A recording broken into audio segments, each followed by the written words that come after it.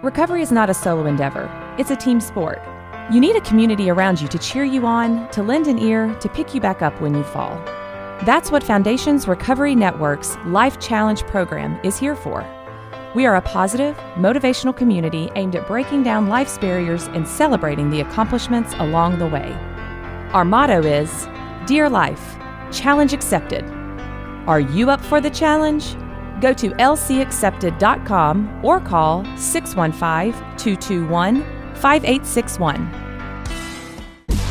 That Sober Guy podcast contains adult content, merciless truth, and emotional nudity. Listener discretion is advised.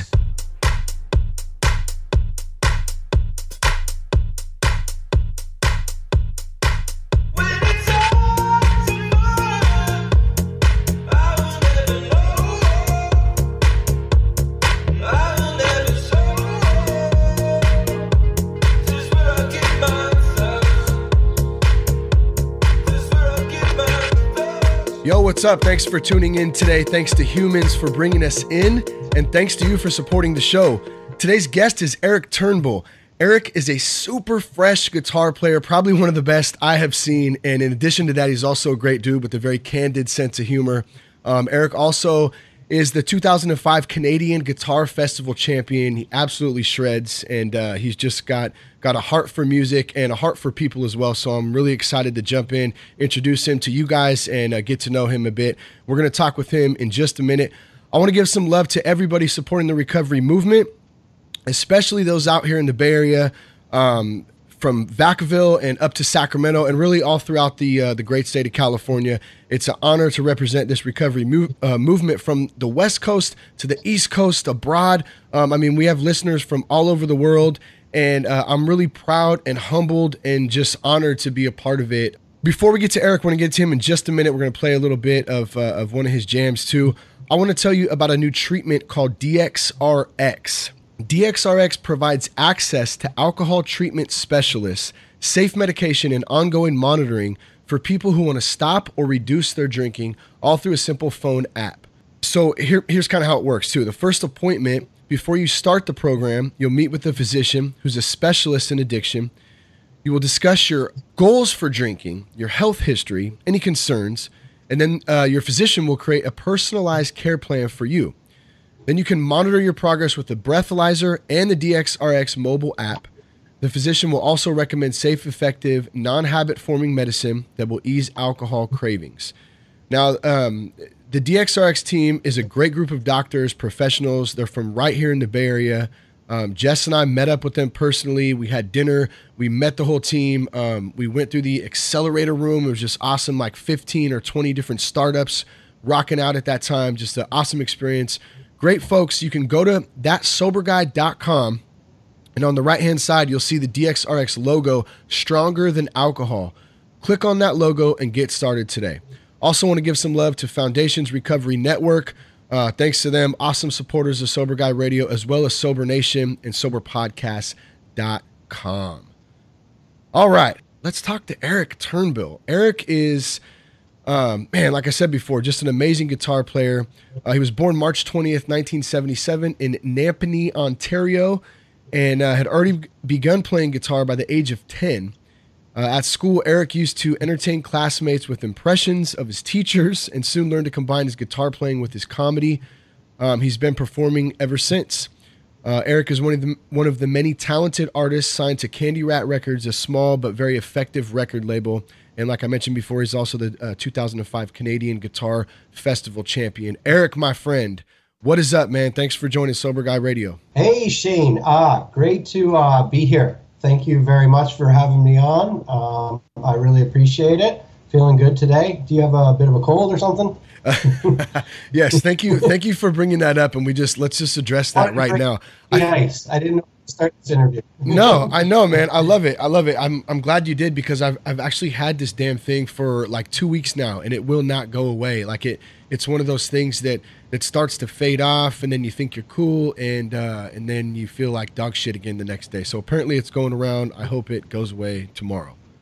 Let's kind of start here, man. I'm gonna play some of your music real quick in just a second, but I kind of wanted to jump back to kind of how we linked up. And I know you're part of the Sober Guy, Sober Girl Facebook group, right? Yes, absolutely. I think you had reached out and sent me either an email or a message. I can't remember exactly what it was. And then you had also sent me the documentary. Your buddy had made a documentary. What's that documentary called again? That documentary is called Jacob's Dad, and it's a friend of mine followed me around for 1 year. It was during a time when I drank very heavy. Although the documentary, as you know, Shane, we talked about, the documentary doesn't exactly really show me drinking a whole lot or anything, but alludes to unhealthy lifestyle, and you can just tell something's up, in the home. Yeah, I think that's one of the, and I know you and I kind of talked about this before. That was one of the things that really made it appealing to me. Well, number one, there was just super sick guitar playing in there, and you're so passionate about playing the guitar. That shines through. That's pretty obvious. But the comedy element in it, and then just there's a lot of heartache there, I think, that was captured in that. But it wasn't in your face. It was almost kind of reserved and toned back a bit. Not to say toned back like it wasn't real. It was very real. But just I don't know, man. There was something about it, and I get quite a bit of emails and stuff, and check this out. And so when I got the email originally, I was like, oh cool, check it out. And I figured I'd watch 5 or 10 minutes of it, and then I watched the whole damn thing though, and I was like, man, this thing is just it's just awesome. It's such a great independent film, and thanks for sharing it with me, man, and a bit of your story. I'm glad that you were able to watch it, and I guess it kind of, my friend Ryan Wilkinson put together and did all the editing for the documentary. He did a fabulous job, he did. But I think you touched on the fact that, it doesn't always show me drinking, because with drinking, there's a lot more side to the story than just physically drinking. There's how you are in your day-to-day, managing your day-to-day living, Yeah. So. No, totally. And that, at least for me, man, that life just got so exhausting of trying to wake up every day and figure out how I'm going to drink, but at the same time not wanting to, and at the same time feeling like shit from the day before. That cycle, man, it's just it's ruthless, man. So how long has it been since you have had a drink? What time is it right now? No, I'm just kidding. I'm kidding. Hey, you gotta have a sense of humor about it. Okay? Absolutely, man. Absolutely. No, it's been, November 22nd, 2016 was 1 year. Nice. So bit of crazy math there. So yeah.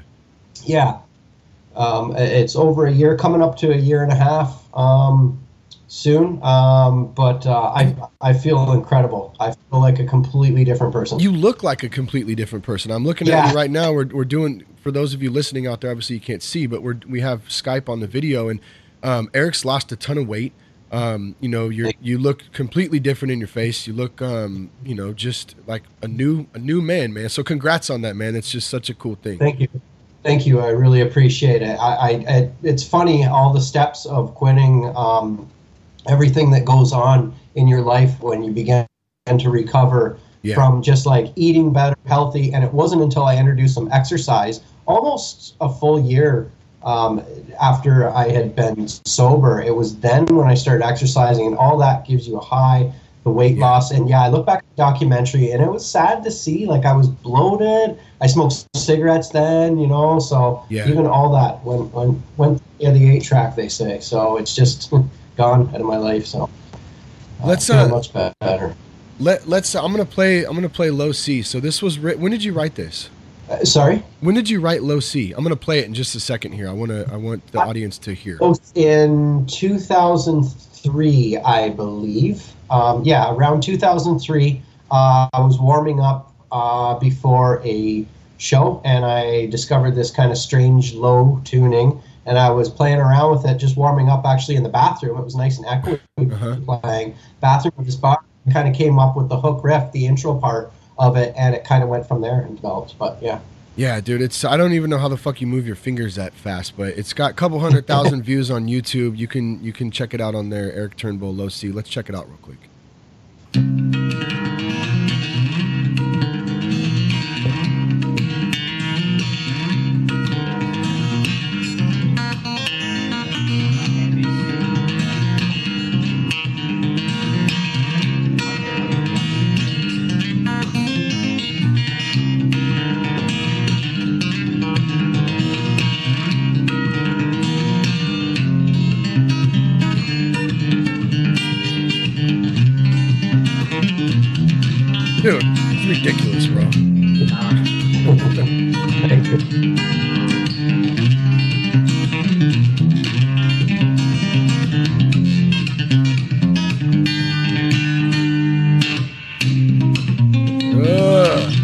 part. Thank you.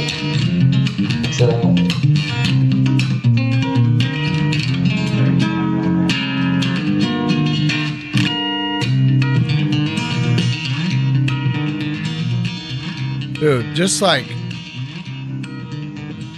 super, I mean, I don't know. I mean, I know to you, I guess when you're an artist like that, though, when you play, when you write, when you play, does it not seem as, you know, I guess for a guy like me who watches it, I mean, I play guitar. I think I had commented that to you too. I said, man, you make me want to sell my guitar when it's after that, man. Just shredding. Well, I appreciate it. Yeah, and it's, you know, it's like when you hear that back, what do you think? What kind of feeling do you get? I guess is what I'm getting at. Well, you know, like, is it weird or is it? Of that song. It's a little weird. Yeah. Purposely, like, I'm very hard on myself. I'm very critical of everything that I do. So, you know, I might not like it as much as the next person. I guess I could say I'm proud that I wrote that song, and that I'm just happy that people like it, and it's a fun song to play. Yeah, it's a fun song to play. It looks fun, man. I know a lot of people cover it. So you started playing when you were 10? Is that right? When you were 10?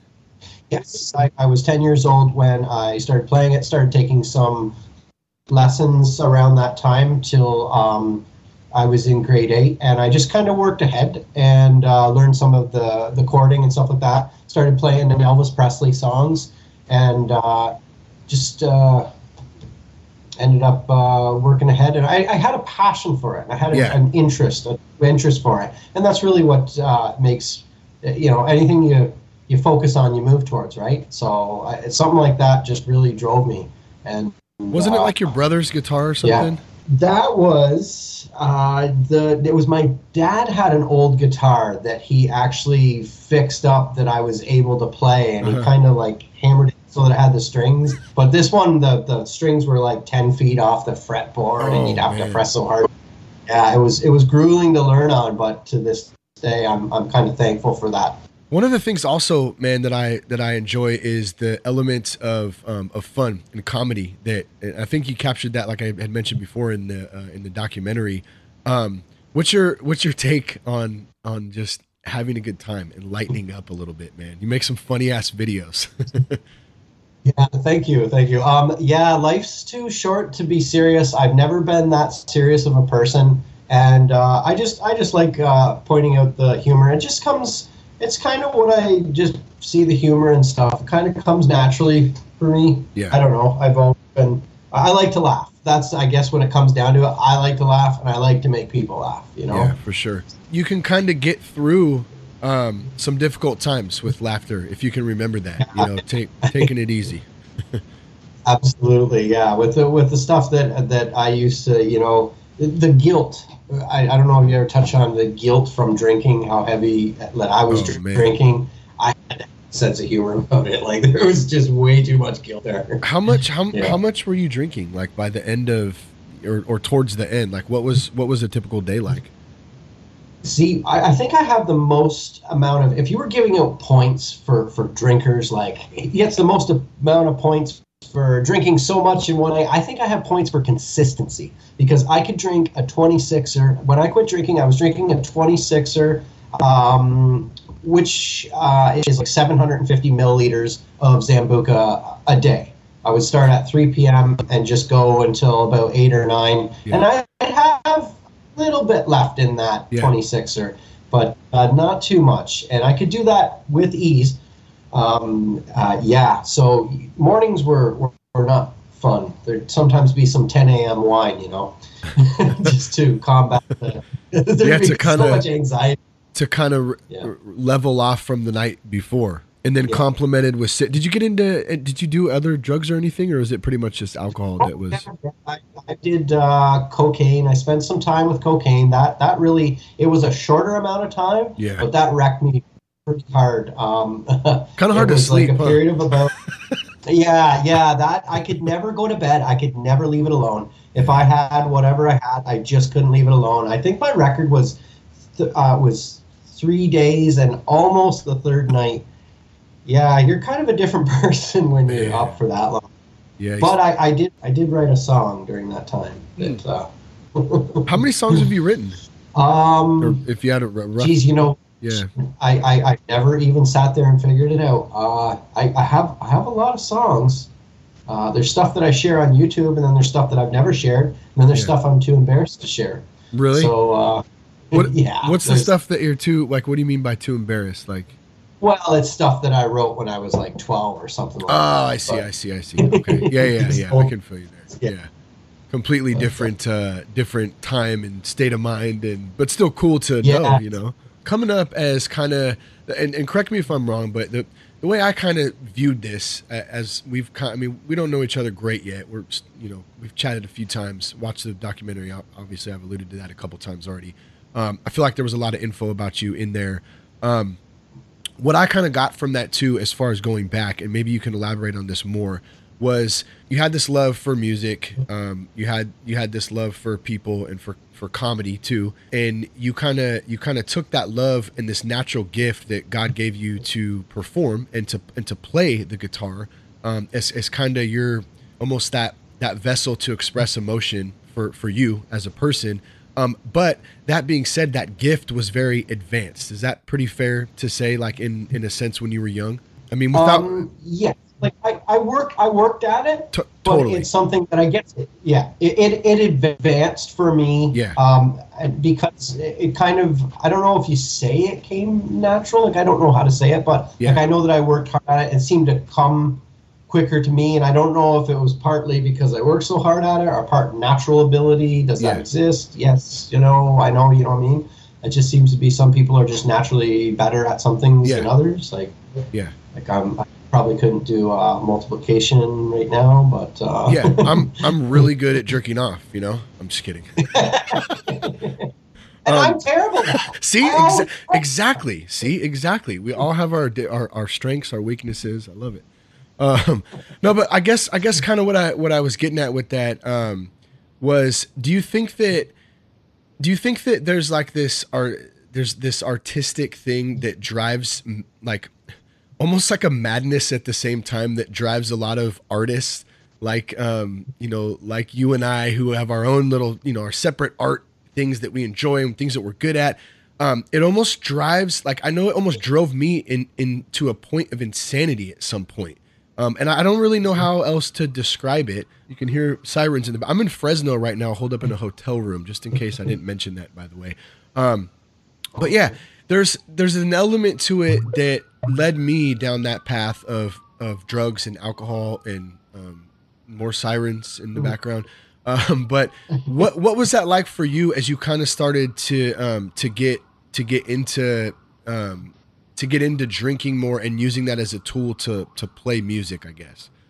Yeah, well, first of all, in music, it totally helped me. Booze and music and comedy all went so hand in hand for me so well. Yeah. I just love to perform. Like, I'll even say, like, I'll go to perform somewhere, I'll be like, oh boy, would I ever like to get, drunk, like, start drinking as I get there. And then by the time I hit the stage, I got an awesome, like, really good buzz on, to hit the stage on and then continue after. And you don't have to worry about keeping it too much together. But, just getting on stage, just being wrecked is awesome, especially if you can control, what I mean? If you control yourself, because it's funny to say, but I could actually play guitar really good when I was drunk. It's because I had a lot of practice at it. So that's why people are good at driving drunk, because they haven't had practice at it. That's very true. That's a great point. Do you feel, so you would feel like it would just kind of, you would play day in and day out. Was that kind of, would you say that, like, that's all you wanted to do pretty much, did you just love playing guitar all the time and that's all you want to do, just play guitar?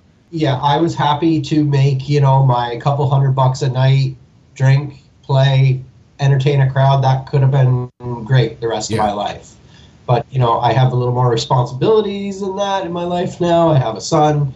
I need to maintain my health. I need to be alive for people, family and stuff. It's kind of important. It's kind of important. Yes, that's right. And when, it's funny that it wasn't important before. Because I always found that, I found that I didn't really care that much. And once you sober up, you come into tune with the world. And, I always said to myself, well, if I was going to die tomorrow, I'd probably, do heroin and do all this. And now I'm thinking, if I was going to die tomorrow, I think I might just like to live this. This sobriety is a real trip. Yeah. Like, this is a trip in itself, it's like sometimes. Yeah. Because being sober, being clean, waking up not hungover is a trip. I know. Like, I know. In a good way. Well, and I try to... Go ahead. I'll just say that I know it sounds cliche, but being high on life, there's a couple times where I'm like, holy, I don't think I can possibly feel any better. And then I do another line of Coke, and it's great. No, I'm kidding. Then I do another line of Coke. I'm high as a kite. No, that's funny. I was gonna say too. You mentioned about if this was my last day. That's something I think about often. Like, and it helps to kind of keep me grounded, yes. And it helps to kind of keep me in the moment, in the day. Like I will, and I don't do it every day because I can't. I can't remember. I'm not perfect, but I try to do it as often as I can. Is have that thought like, Shane, if today was your last day, and if I do it first thing in the morning too, man, my days are usually so good. Like, if today was your last day, who would you love? What would you do? And how much would you enjoy today? And it really helps to set the my attitude for that day. Because, I mean, let's face it, none of us know when our last day, it could be tomorrow, God forbid, but we don't know that. So if we were really, and I know it is kind of cliche a little bit too, like, if you live it like it was your last, but it's really fucking true. Like, if you're able to do that and have that mindset, dude, every day is a phenomenal day, I got to say, unless like your dog gets ran over or something, but. Yeah, that's right. There is a lot of beauty in the day. And yes, it does sound, like I'm hokey by saying that. Like I feel hokey saying that, you know what I mean? But there is a lot of beauty in each day if you just take a little bit of time to check it out. And I'm not in a good mood 24/7. Nobody is. Yeah. You're actually, it's funny because I'm starting to develop sober memories. And by that, I'm remembering stuff that I did within the last year. I'm so used for so many years. I drank for 20 plus years. Yeah. I just remember so many things. Oh, I did that. Yeah, I was drunk. I was drunk. Yeah. Always came down to that. And now I have memories that I was like, I was doing that. I was like, oh, that's a sober memory. And everything associated with that is clean. It's a clean life. I'm seeing stuff like in the, the whole picture.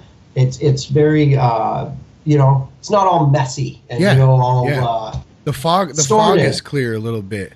That's right. The fog is clear. I remember after that first year for me, and it was that same feeling, like I just felt like defrosted a little bit, like I could actually comprehend some stuff. And that year, speaking of that, is such a pivotal, really a pivotal time for I know it was for me. It sounds like it was for you. I know there's other people out there who are trying to get to, their I know at that point it's like, man, a year, it seems so far off. Like, what's been working for you? Like, what are some of the things that you've been doing that's really been keeping you on your game and just and helping to keep you sober and help you keep that mindset of just keep moving ahead? I really like waking up not hungover, and I know, and that sounds, that's kind of an obvious thing.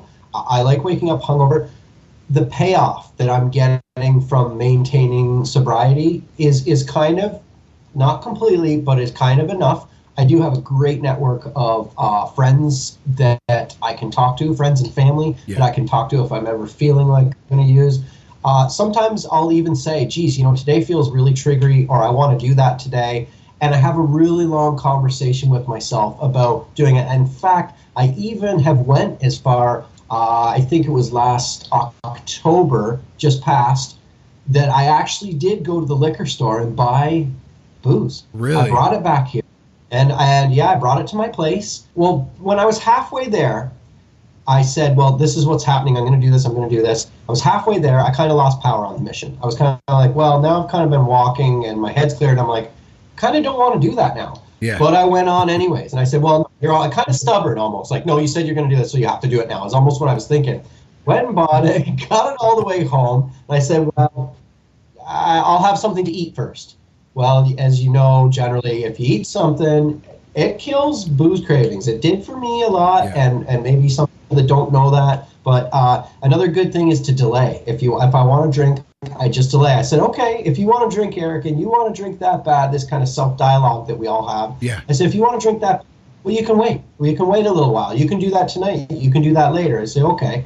And by the time that later comes around, either I don't feel like it, or, you know, I've talked myself into, you know, just not wanting to do it at all, you know? Yeah. That's cool. So you're kind of managing, managing your cravings. So, I mean, that's kind of what it sounds like to me, is that you're very aware of these cravings. You know that they're going to happen. So when they come on, it's not like no. You're kind of stepping back and saying, allowing yourself to say, okay, if you want to, you can do that, you know, later. But it's almost like a trick, right? You really don't want to do it later, but at the same time, you're just kind of you're kind of easing up on yourself a little bit. That seems to work for you, huh? It does seem to work for me. I have did AA over the years. I haven't since I've quit. To be totally honest, I haven't went to any things. And, you know, I'm not saying that is a good thing. Maybe that could be very dangerous for me. I just know that with the network of friends and family that I have, I also did end up in the hospital before I quit drinking. I guess I should say that part. What's up with that? The last time I drank, my last night drinking was a lot of pain in my stomach area.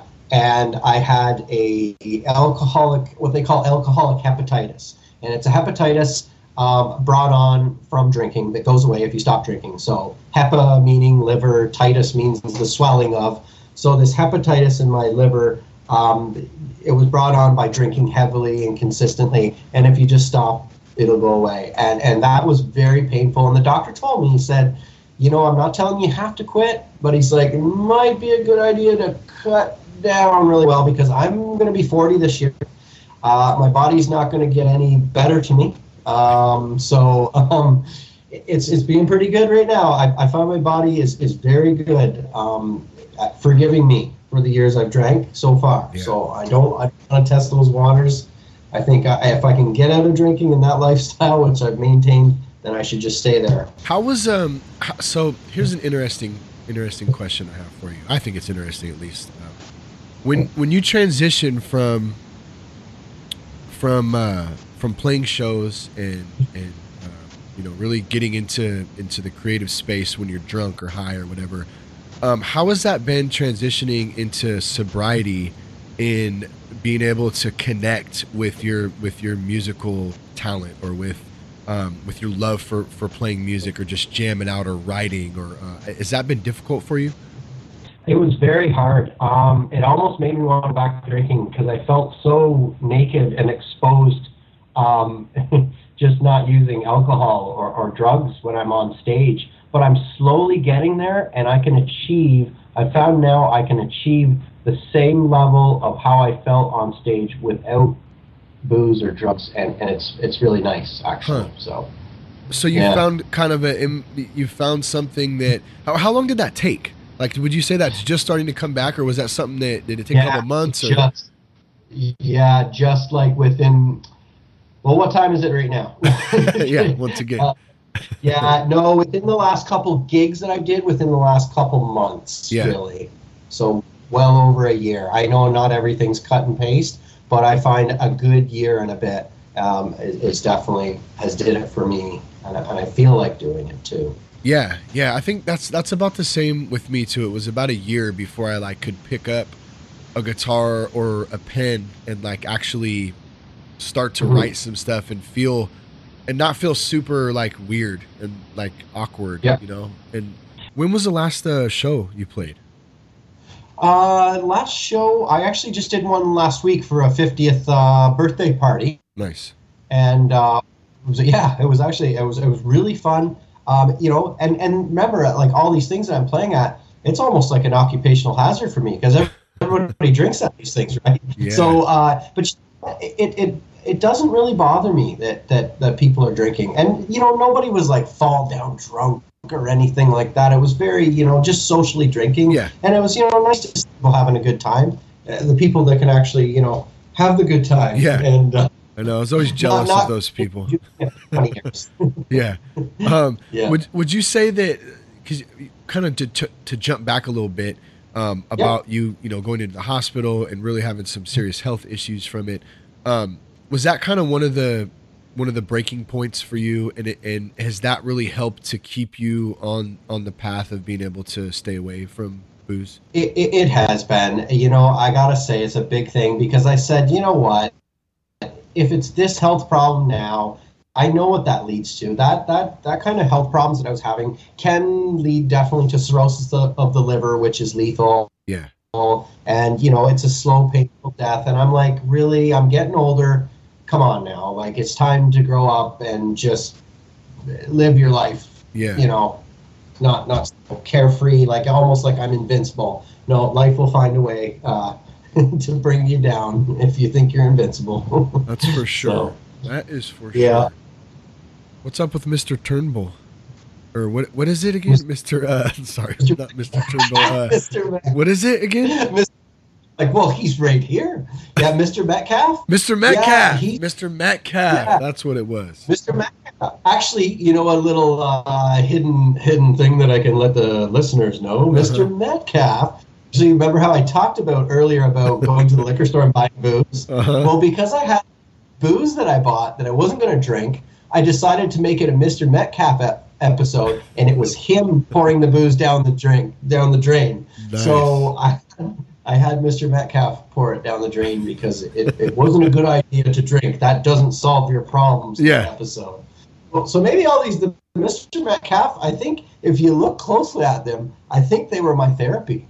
I was just going to say that's so great that you just brought that up, because I was thinking the same damn thing. Like, I think that you found this element of being able to create and have fun and almost like occupy time and use that as a tool. I mean, we all have different ways and different things we use, and that seems to be working for you quite well. Yeah. That's what I also should say to the people that are listening, the videos and everything that I'm talking about is on my channel, on the YouTube channel, Erick Turnbull and Friends, and that's where it has the Mr. Metcalf videos. But then they've now segued, they're all just me vlogging, my daily stuff around my job and stuff like that. And I don't like doing the character anymore, Mr. Metcalf. He'll come back, I'm sure, here and there again, but I kind of got sick of doing him every day. Maybe there'll be a movie, you know? Maybe there'll be a movie. Yeah, he's a pretty funny character, I gotta say. The glasses and the kind of like a mop, almost like a mop wig. It's like it's pretty funny, exactly. Man. And he so what is the? I mean, I guess that's kind of a shitty question. Like, what does the future look like for you? But I don't mean to say like, what does the future look like? But like, what's that? Not good. Oh, it's not good at all. Like, I am going to go drink after what we're doing here today. Thanks a lot. You triggered me, Shane. You triggered it. This is on you. Your show is terrible. I'm never listening to it again. No, but like, I guess what I'm kind of saying is like, sobriety has obviously brought you to this new life that you haven't really experienced in over 20 years, right? I mean, probably right. Relationships with family, with friends, with your son, even. What is moving ahead like look like for you? Like, where are you writing and playing, and are you gonna like what does that look like for you, man? Okay, so I kind of have goal-wise, I'd like to be established, more established with my music and comedy. I need to be creating. I need to be vlogging. I need to be doing that every day if I can. Something it's hard because I do work full-time as a building manager. So that does afford me, because I live where I work, it does afford me some freedom here and there with some stuff. But I just need to keep creating, make connections, something like this, meeting you, and you having me on the show is I thank you very much, by the way, for having me on. I really appreciate that, and watching my documentary. For the future, I just want to keep putting my name out there, getting known for what talents I have to offer, and hopefully have some fun while I'm doing it.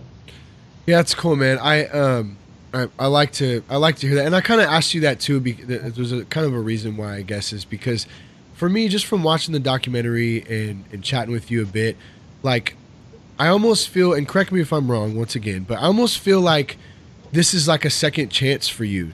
You have a lot to offer in your art and in your guitar and just as a man too, you know, I mean, there's a lot that I see in you, like making people laugh and just being a good dude and doing it sober and being that example.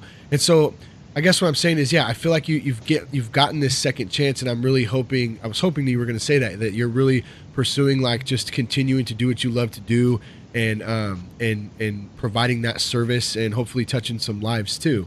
You know what, Shane, just to interrupt you there, sorry. A lot of people told me for a lot of years, like, you should be doing this, man, you should be doing that. And I was too busy. I was performing, but I was not working hard as the way I should be working that. Like, being talented and having talent is one thing, but you need to put some serious work into it. Like, any downtime, work time, connections, making all the stuff. With social media, it's so good with all the stuff that's available there to network with Facebook. And, you know, I share videos on Facebook, I share them on YouTube with the channel and stuff like that. So really, and you said second chance, I really do agree, and that's actually nice to hear, because, you know, some people are like, Eric, you were pretty good in the day, buddy. You're sober now, but, you know, just live, and you're good. Well, what was it for you though? Like, at that, was there a point you can remember, like, where you were, let's say you got to that point where you were still playing a lot, you know, you were kind of coming up and writing new material. Like, what was it? When was that point when it just, like, when the alcohol or the drugs just really grabbed you and then started to do the opposite for you? I don't think we got into that really yet.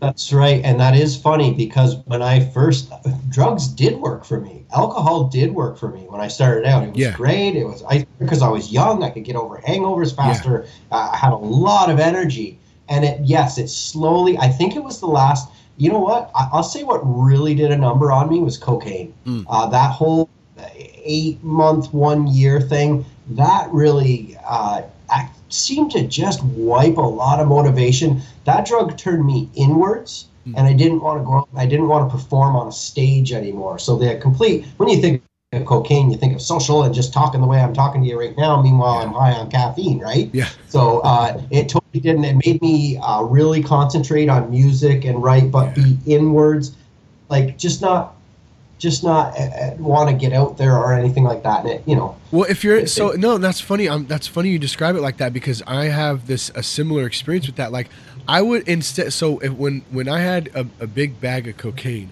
I would rather, instead of going and hanging out with a bunch of people, I would rather go back to my house by myself and do all the cocaine and just fucking sit there and write, or just be weird. You know what I mean? Like, and you would think the opposite of that, but I don't know. It's a really weird, odd thing. I wonder if it's because we don't want to share any of that cocaine. That's probably a big fucking part of it. Absolutely. This is mine. It's like fucking Smeagol and shit.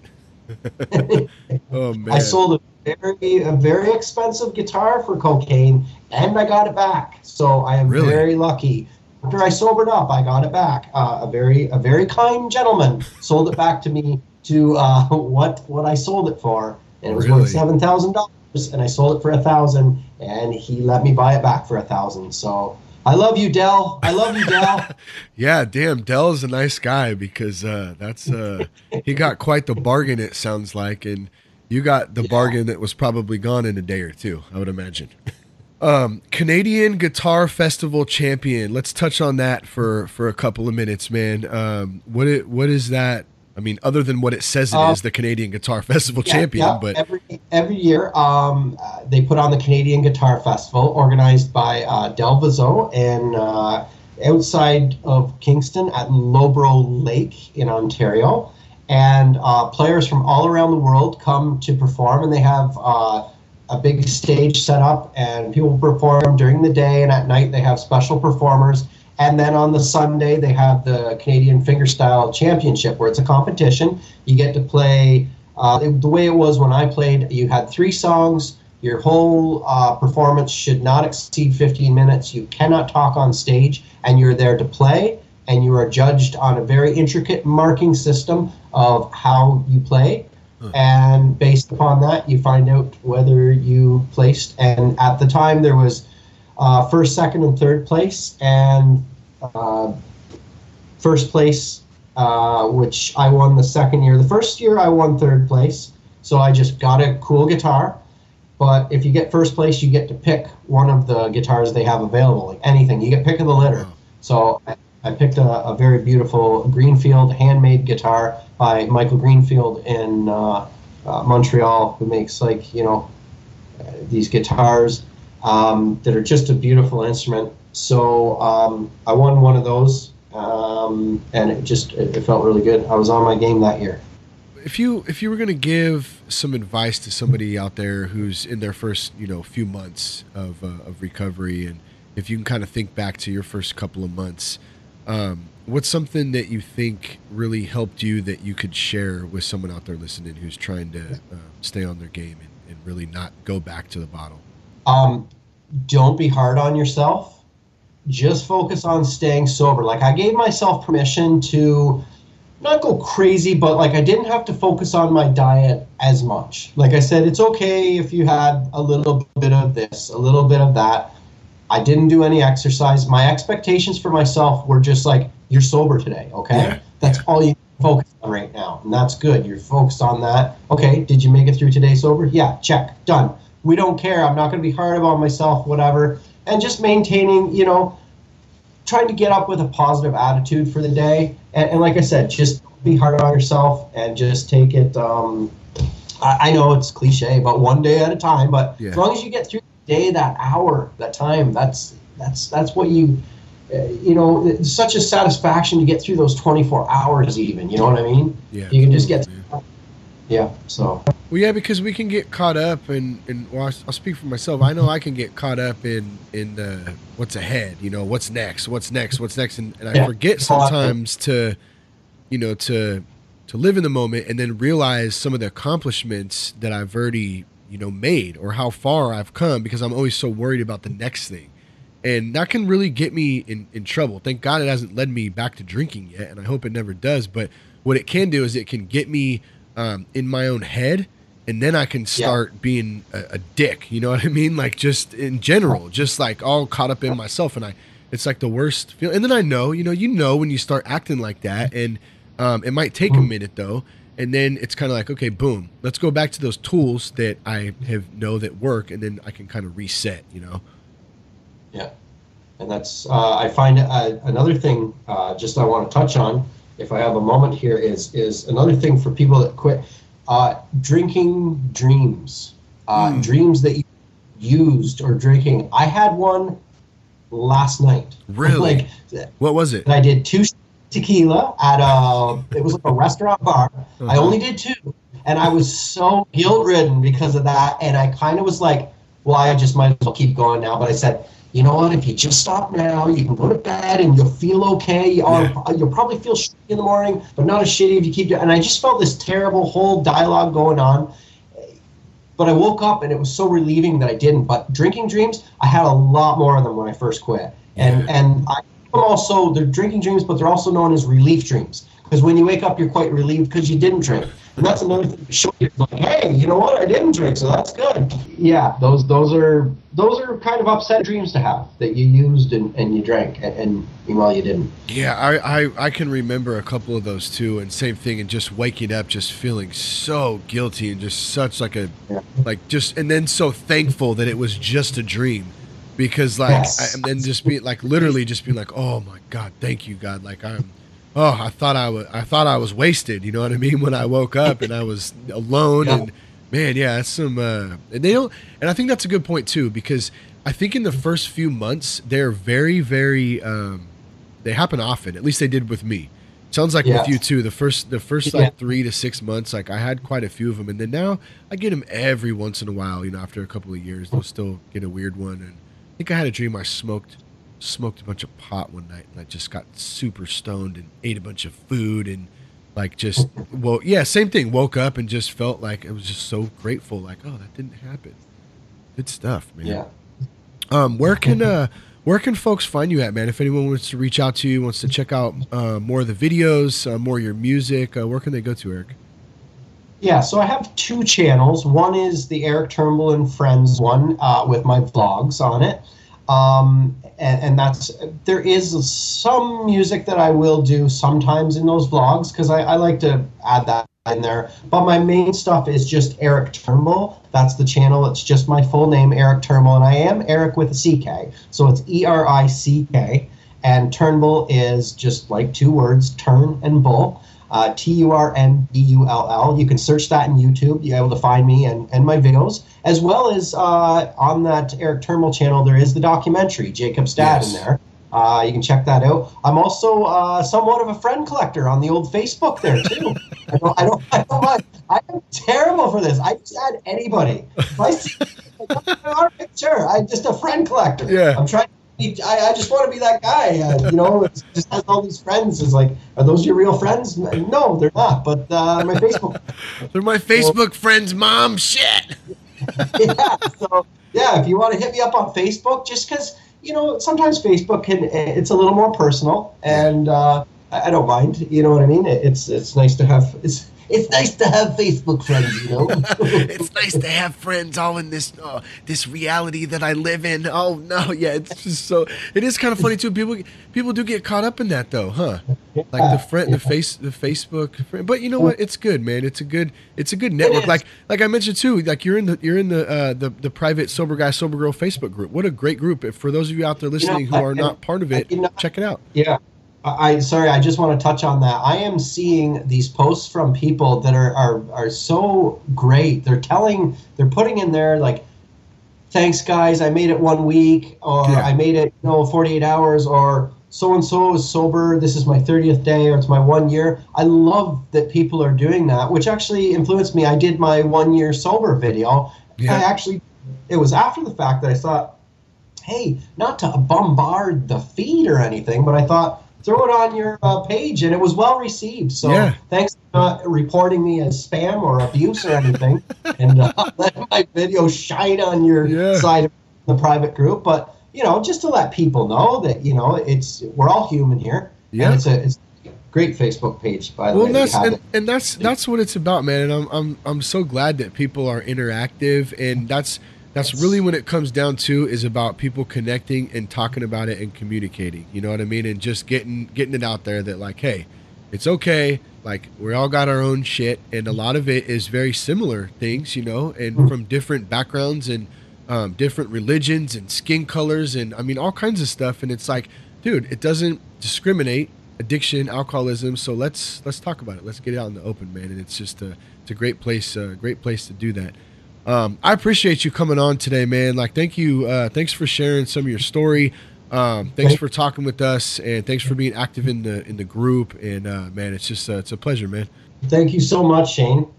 Thanks again for tuning in today. Thanks to our sponsors, DxRx Medical Foundation's Recovery Network, Sober Nation. Much love to all of you. And if you'd like to support us, you can do that by leaving us a review on iTunes, or you can support us by becoming a patron at Patreon. Go to thatsoberguy.com, click on the Patreon link, and help support the show. Help us keep bringing you the best recovery. No bullshit. Peace, love, respect. Keep your blood clean.